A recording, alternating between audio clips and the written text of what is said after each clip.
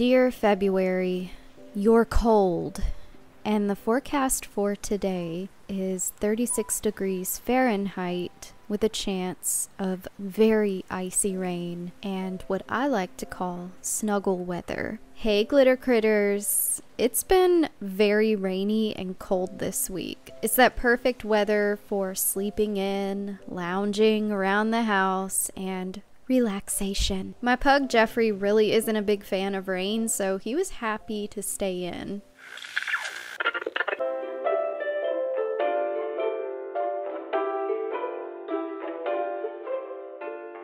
So back in August of 2022, in the first weeks after moving into my cozy little vintage apartment, I began renovating each room in my imagination. The first room on my list being my poor, broken down bathroom. I had no idea how I was going to fix it up, but what I did have was determination and a dream.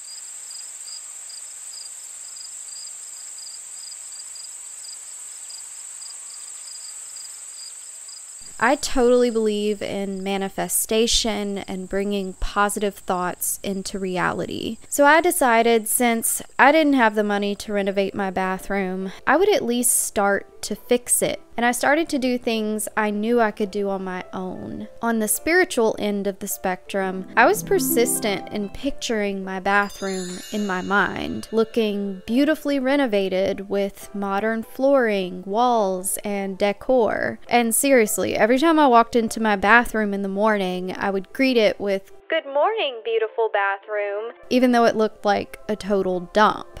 To help with my mind imagery, I created a mood board on Pinterest with some of my favorite bathroom decor styles, wallpaper, flooring, and color palettes. With the power of manifestation, I thrusted these ideas into the universe with an unwavering thought process. I paired these thoughts and images in my mind with relentless gratitude for their existence. Although at this time, my bathroom renovation was merely a thought in my mind. The key to manifesting what you want is to be grateful as if you already have it. I'll link my Pinterest board in the description below if you'd like to use it for your own inspiration. After some time, I feel like the universe just felt sorry for me, so it sent me someone who had come to the rescue in my life many times before, and that was my cousin Doug. So Doug is my first cousin on my mom's side of the family. My mom is his aunt. He runs his own construction company, and he's been a carpenter and builder for most of his life. He would come over to visit me periodically after I moved in, and he could see that I was helplessly trying to renovate the bathroom on my own and offered to help me with a few things. But what I didn't realize is he had his own plans in mind. He was planning to renovate the bathroom himself. I would also like to add that all of this was done with kindness and love. No money was ever exchanged, except for the supplies he purchased at our many trips to Lowe's and Home Depot. Me and my cousin Doug's relationship goes back a long time. So Doug used to live with me and my mom back in the early 2000s during a rough patch in his life, and our bond really grew stronger during that time. He was more like a father figure to me as I was growing up. He's the oldest grandchild, and I'm the youngest on my mom's side, which is the reason for our age difference. He's always been there when me and my mom needed him most, and we were always there for him. Just like the circle of life, he has come back around once again to help me in my time of need. So this was my bathroom before, from top to bottom, side to side. I know it's not the most horrible looking bathroom ever, but it's definitely not cute either. For me, a bathroom is where I go to find peace and relax. If anything, this bathroom did the opposite of that. That's why it was so important to me to start the renovations immediately. But until we could start the renovations, I focused on tasks I knew I could accomplish to improve the bathroom, and that was to clean. Cleaning makes me feel powerful. It's a way of taking back my power from something that makes you feel like shit, like a dirty house. When you're finished, you have something so much better than when you started. And I've always found cleaning to be very therapeutic. It's a great way to improve your mood if you have any mental health struggles too. During the cleaning process, I realized if I was going to clean around the edge of the tub, I would need to sadly tear down this ugly shower wall, which was so satisfying. As I ripped it down, I reached the part where the faucet was, so that had to go, and once I pulled it off, it revealed all the plumbing behind it. When I looked inside of the wall, I noticed tons of mouse shit, and thank goodness I had this little handheld vacuum, and I was able to vacuum all of that shit out of there. You can clearly see how dirty everything was. There was years of caulking that had been glued around this tub. Next, I moved on to the sink. This thing wasn't as bad as the tub, but it definitely had its moments. So after doing everything I possibly could on my own, I was at that point to where I was in need of more professional help. We ran into a few problems because there were some leaks and plumbing issues that needed to be fixed before the renovation. Once the bathroom was reasonably repaired, the time had come to start seriously renovating.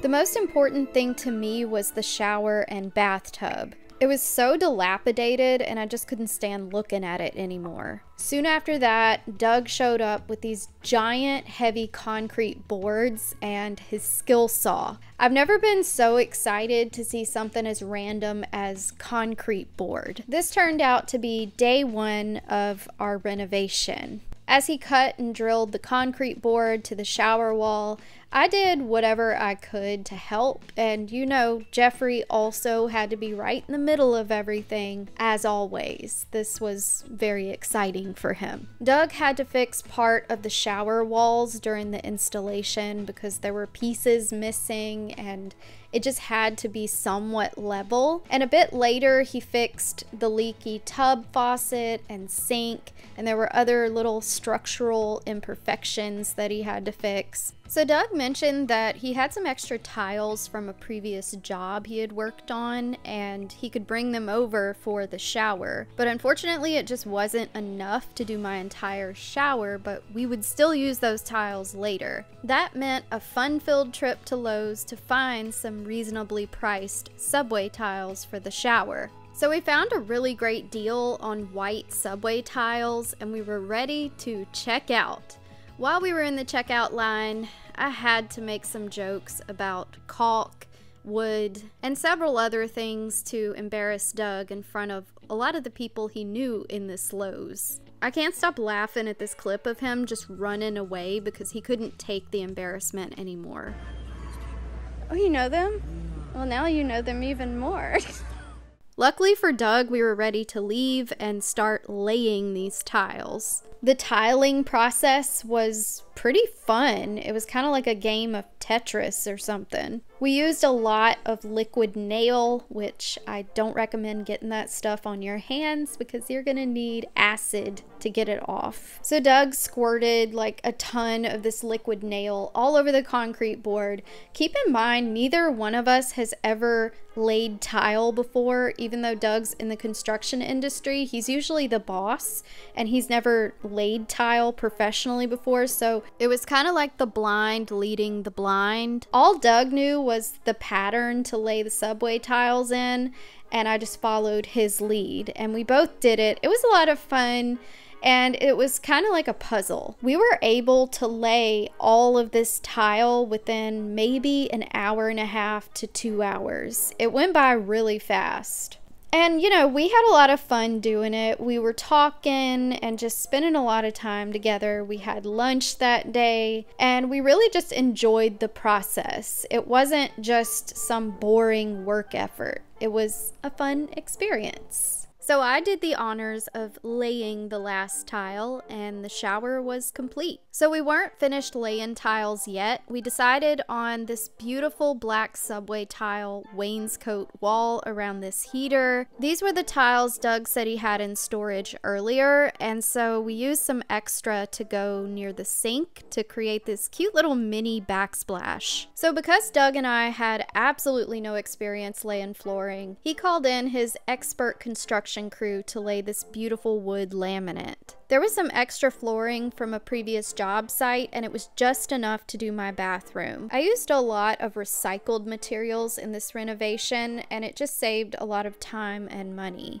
Next up was the painting process, and I know we should have done this before the flooring, but the whole process was really sporadic and we didn't know when we would have time to do certain things, so we filled in the time slots as they came. Next, my cute little sink area got a makeover. We took down that old busted mirror and put up a brand new medicine cabinet mirror, and Doug installed an all-new sink faucet. One of our final tasks was to lay this beautiful woodland themed wallpaper. I just want to give an extra special thanks to Amy Ferguson. She is one of the most amazing people. She actually purchased a lot of these things you see in this video from my Amazon wish list. Some include the wallpaper, shower head, and these LED lights we installed above the shower. Thank you so much, Amy, and I don't know what we would have done without you. So last, Doug installed some missing hardware, cabinet handles, shower fixtures, and we installed an all-new vanity light.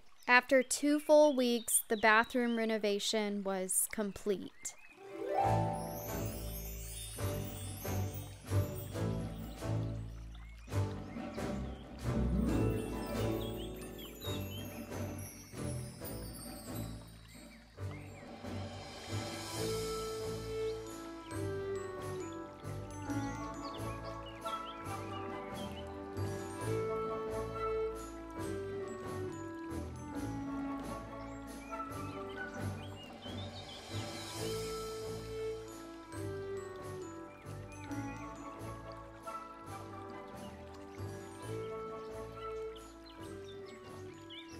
I'm speechless over how amazing this bathroom turned out. It exceeded all of my wildest dreams and expectations. Thank you so much to my cousin Doug for making all of this possible. I love you very much, and I couldn't have done it without you. You may notice some new pieces we added to the bathroom a bit later in these clips, one of which is this 3-tier vanity light, and we also installed a medicine cabinet with a mirror. This has more storage since I don't have any under the sink storage compartment. You may also notice new shelving and bathroom accessories. So I'm still planning to paint the bathtub along with the sink.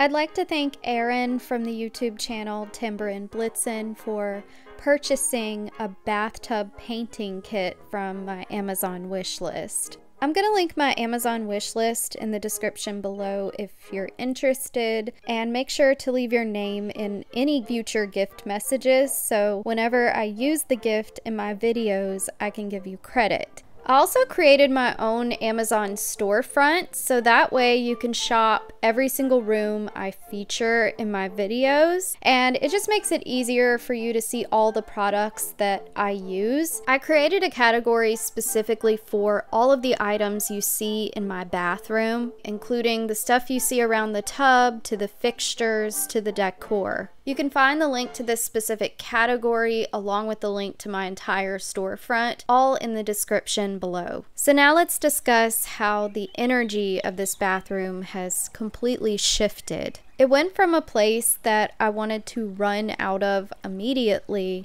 to a place that I never wanted to leave. And that's why I wanted to indulge in that peaceful ambiance by creating a whimsical, dreamy bath time escape.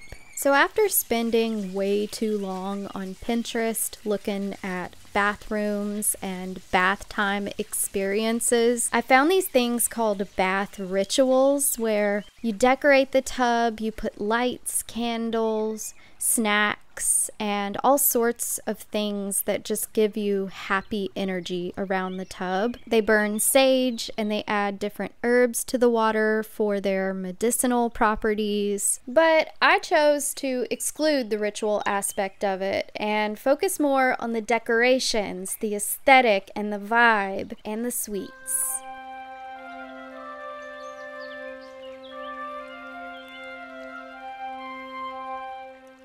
I made these super simple yet delicious sugar cookies. I adorned them with pastel rainbow sprinkles, icing, and frosted flowers. I had to be very careful because there was a certain cookie monster lurking. When I was decorating the cookies, I was inspired by spring. I can't wait for spring, so in the meantime, I created a floral garden of cookies. I highly recommend this cookie recipe. I'll be sure to link it in the description. They tasted fantastic. Now the time has come to enjoy my sweet treats and relax in the bath.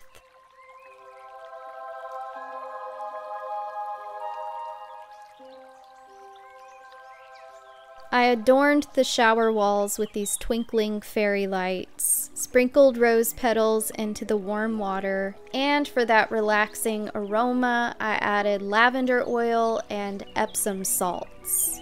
On my bath caddy, I laid out my delicious homemade sugar cookies, one of my favorite books, The Wind in the Willows, and a cup of lavender tea with cream and sugar. The only thing missing here is me.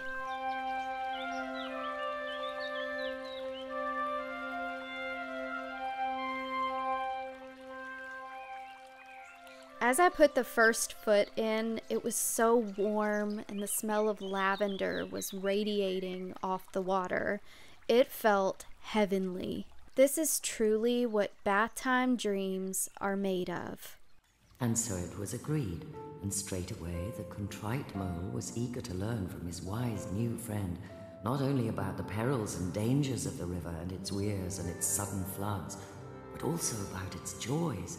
Night fishing with otter, excursions far afield with badger, these things and so much more, until the glowing tiredness of the long day finally overcame him, and it was time for him to lay his happy head on the pillow, knowing his other new friend, the river, was lapping close to his window.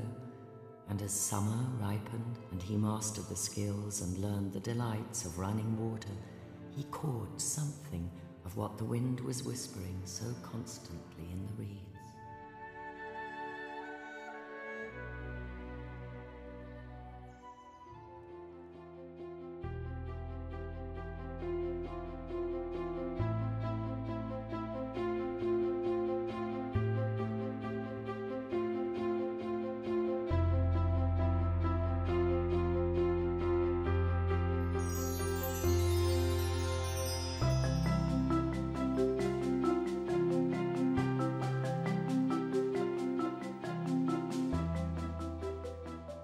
So I just wanted to say thank you to everyone who has been commenting.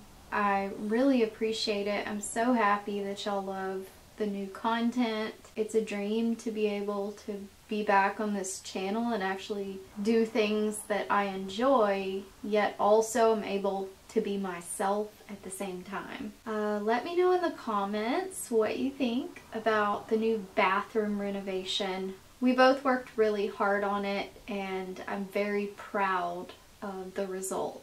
So let me know in the comments what you think. Make sure you like the video and subscribe to become an official glitter critter. Thanks for watching and have a glitterful day. I love you. Bye.